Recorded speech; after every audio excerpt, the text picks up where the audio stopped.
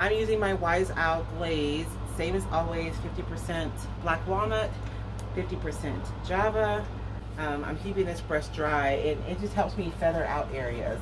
Because if you're not careful, you'll get brush strokes, and you really don't want to. This is where we put the two panels together.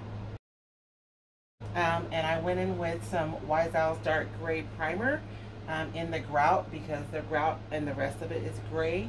And so I've tried to blend that out. And so any areas where there are transitions, I'm actually going in super dark with the glaze to help camouflage those transitions. And so